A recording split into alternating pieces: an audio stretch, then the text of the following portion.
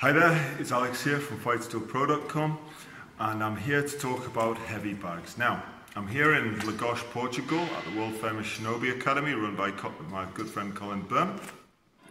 And I'm fortunate enough to be able to talk about just about every type of heavy bag available. So, these are all bags that are being used in a gym all the time.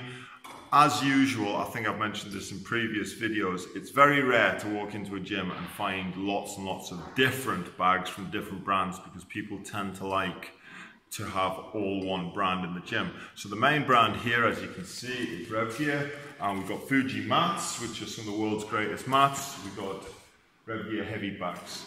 We do have over here a wall unit. I've never heard of metal box, but it doesn't seem to be lasting so well, or maybe it's very old, it's hard to really say.